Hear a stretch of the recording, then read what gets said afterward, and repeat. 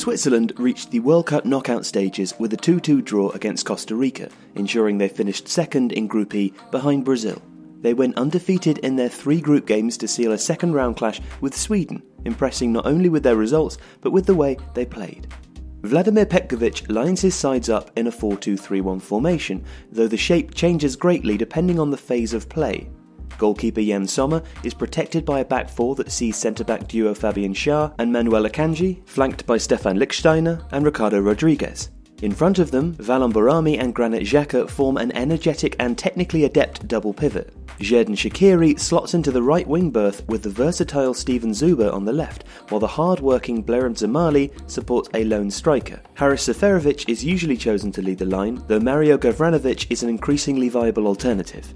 In their opening game of the tournament, Switzerland nullified Brazil for large spells to secure a 1-1 draw against the odds. That match offered evidence of an effective defensive structure and pressing game, tactical aspects that could be helpful in the knockout rounds where mistakes can prove particularly costly.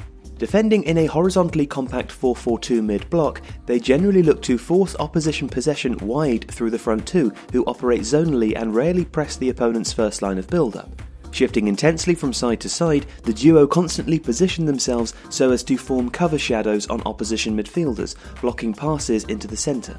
And, when the opposition do pass into the wider areas, Switzerland's intense man-orientated midfield press is triggered. In these situations, the ball near winger, central midfielder and fullback all move up to apply pressure to their opposite men, while one of the front two moves laterally to provide support. This form of pressing has the effect of reducing the opposition ball receiver's time and space. While the opposing ball player technically has a number of open passing options, there is little to no room for error. This often discourages forward or inward passes, leading to the opposition going backwards or long. When attacking, Switzerland's 4-2-3-1 morphs into a rough 3-1-5-1 shape. Both fullbacks position themselves high on their respective flanks, while Behrami drops deep either between the centre-backs or to the right of Schär. Petkovic instructs his side to play out from the back and from goal kicks, even when facing a high press. Sommer is comfortable with the ball at his feet, which helps when building up, though Behrami and Xhaka's movements are more important in this respect. By forming a back three with Schär and Akanji, Behrami frequently allows Switzerland to gain numerical superiority through the creation of 3v2 or 3v1 situations. Xhaka then positions himself centrally in front of the back three, moving laterally to facilitate a line-breaking pass. All of this aids the team in resisting pressure and establishing controlled possession.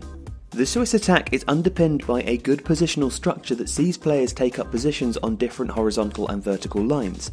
The structure is dynamic, though its principles always remain the same. For instance, if Shaqiri decides to move wide to the right-hand side, Lichtsteiner will not simply stay in this high wide position. Instead, he will drift into the right inside channel. By varying their positions so as not to be on the same line, players don't block one another's passing lanes and ensure better angles for combination play. Another benefit of the system's fluidity is that opponents can be left confused as to who they should mark. One of Switzerland's favourite methods to progress an attack is diagonal passes in from the wings. While both fullbacks push high, neither is specifically focused on hitting the byline or whipping in crosses for the lone striker to finish.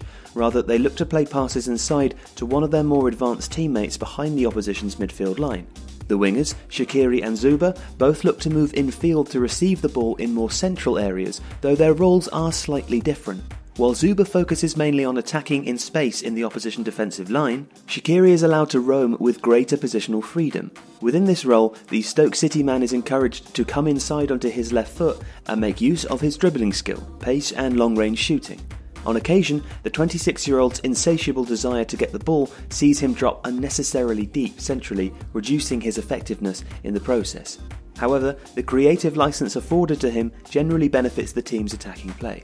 Switzerland are this World Cup's unsung surprise package. With Croatia thrashing Argentina and Mexico upsetting Germany, their draw with Brazil, late win over Serbia and subsequent progression have gone under the radar. But with a reasonable second round draw, an organised defence and a dynamic possession game, Petkovic's side have what it takes to go deeper in the tournament than most expected.